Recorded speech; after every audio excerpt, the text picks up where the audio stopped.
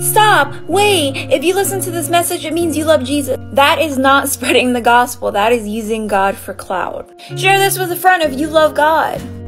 That is not spreading the message. That is using God for clout.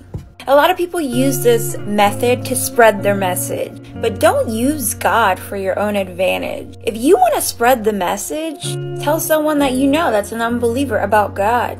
Encourage your family if they're not on the walk for Christ. And tell TikTok what you love and what you've learned about Jesus. It gets me frustrated when I see people use God for clout. Because God is so much worth than that. And He's not something you just use to get a trend on. God isn't something you just hop on and off on. God is something you take seriously, you accept into your life, that you appreciate and respect and start living by. So stop using Him for clout and start using Him to spread the message the right way.